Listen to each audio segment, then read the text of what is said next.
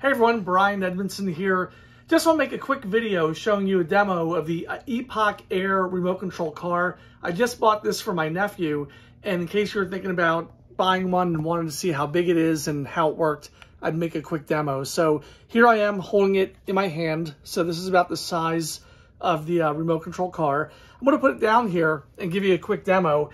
I think this is really good for younger kids. Maybe you have a kid and it's going to be their first remote control car. You want to see if they like it. You know, it's not super expensive. It doesn't go super fast. It's not going to do a lot of damage. So before maybe spending more money on something more expensive or something faster, this is a good way to see if your kids like the remote control cars. So this, I'll just do a quick demo here. I'll put this forward. What's cool about this is you can see this is going to run into the wall, and it's got that little thing here. If we see here, so if it flips over on its back or its side, it can easily roll back over. So let me demo this. There's the rotating wheel.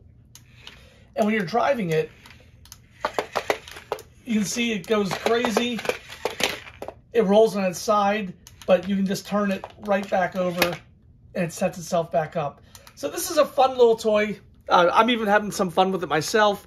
And if you're thinking about trying it out, that's what it looks like.